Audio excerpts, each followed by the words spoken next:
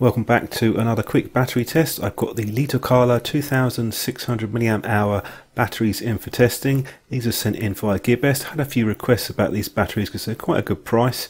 Just to show you the included packaging that you get.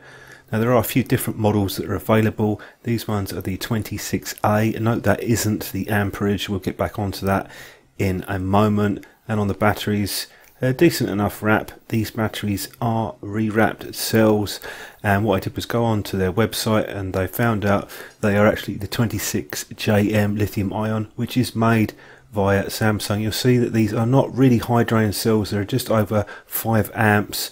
So with that said, you'll also get the charging speeds there, so pay attention to that.